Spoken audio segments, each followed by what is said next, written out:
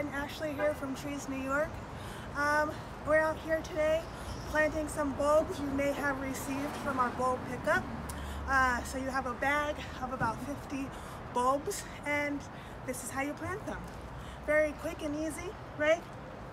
You want to dig a hole, right, about 5 inches down. You can do it, as long as, you clean the pit. You can cultivate a little bit, dig the hole, and there you have, right? Today I have hyacinth bulbs, right? And I have tulip bulbs, right? I chose this pit because it's in front of my building and I want to see them come up in the springtime. You can put them in front of your building, you can put them, down your block. I do recommend a tree with a tree guard on it.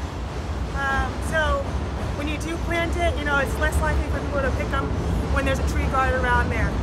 But if you don't, it's also okay. So I've dug my hole. I made it about 5 inches down, and I just made enough space so I can put my bulbs. You can do whatever design you like. I like to put my bulbs in a bunch, so when they do come up, it comes up in a nice bunch, right? Usually the bottom of your bulb has some indication, and then you have your little top, your pointy top, right?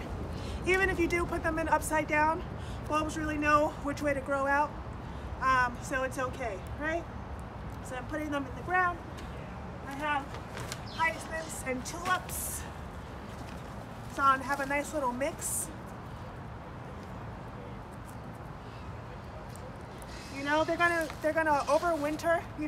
The ground's gonna freeze, but they will do okay. That's why we like to plant bulbs usually in the fall time, so they're the first things that come up in the spring, right? So I'll put these in a nice little bundle. I just kept my soil that I dug up with around it, and then I can just gently push that back in.